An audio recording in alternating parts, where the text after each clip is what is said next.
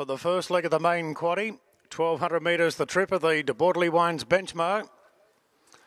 And the starter's satisfied now, and he sends them on their way. All in Rhythm and Radical Impact out well together with the Drake.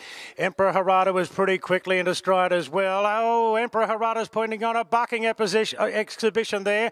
Sausalito was lucky to avoid it, so the field strings out. Radical Impact in front from All in Rhythm. The Drake goes to third, Sergeant then to fourth, followed by Buckle Up Baby. Sausalito about 6 off the lead. Further back to Joy for Us, Charming Lad, and Emperor Harada has bucked itself out of the race. They've got 700 metres to run. All in Rhythm takes the lead clearly now from Radical Impact. 2 further back to the Drake. Similar margin to Sergeant, followed by Sausalito just being felt for going into the bend. Buckle Up Baby the outside. 2 after Joy for Us and Charming Lad. All in Rhythm a good leader coming to the turn. Radical Impact being roused along.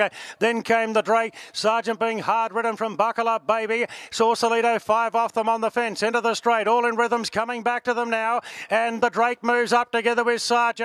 Wide out, Buckle Up Baby and Sausalito looking for a gap. Sergeant takes the lead at the 150. Runs out a bit, Sergeant. Run out a lot, but he's in front near the post. Sergeant will beat Buckle Up Baby. 3/4 of a length between them at the end. Photo third, Charming Lad. Sausalito, the Drake close up, then Radical Impact. Further back to All in Rhythm.